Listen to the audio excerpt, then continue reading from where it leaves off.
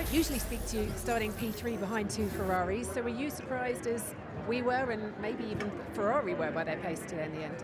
I mean, I thought they were always quite close, maybe not the quickest, but it was not massive gaps. And around here, it's all about little details because it's so slippery, and you have to be very smooth on the steering wheel and just the general behavior of the car. And I think from our side in Q3, it just started to fall away from us, where I wasn't that smooth anymore because I was just fighting the car a little bit too much, and yeah, that of course then cost a bit of lap time.